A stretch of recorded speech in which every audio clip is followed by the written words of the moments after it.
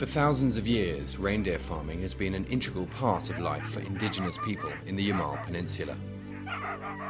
The nomads migrate along the Arctic tundra, herding reindeer on pastures in one of the most remote and harshest places on Earth. In winter, the nomads head south when marshland freezes. These days, though, this annual winter migration is delayed. They now travel much later than normal due to a rapidly warming climate. В ноябре был уже лед, и уже перевалили на ту сторону, на русский район. А вот эти вот последние годы стало теплее зимой. И вот приходится переваливать в декабре. Ну, лед в декабре восстанавливается. И вот мы как, так как мы переваливаем, нам приходится ждать, когда лед потолстеет. As in most areas north of the Arctic Circle, this remote region of northwest Siberia is under serious threat from global warming. The vast field of permafrost beneath the tundra is melting rapidly, and the evidence can be seen across the region. The Nenets believe that the lake by their regular camping spot has overflown due to melting of permafrost. Не выдержала напора воды и, видимо, землю выкинула наружу. Так, может быть, взрыв. Взрыв.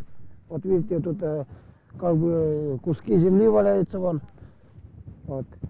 И вода полностью ушла.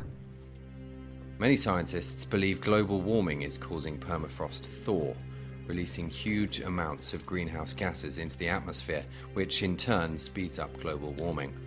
When permafrost melts, huge deposits of organic substances that have been frozen for tens of thousands of years decompose, potentially releasing enormous amounts of methane and carbon dioxide gas.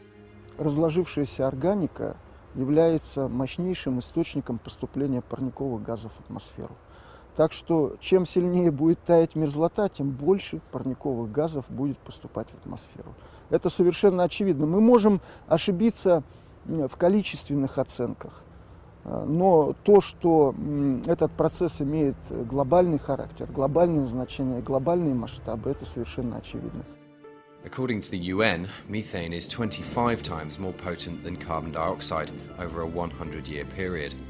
And Russia, which is 60% covered by permafrost, most likely holds the biggest methane threat in the world.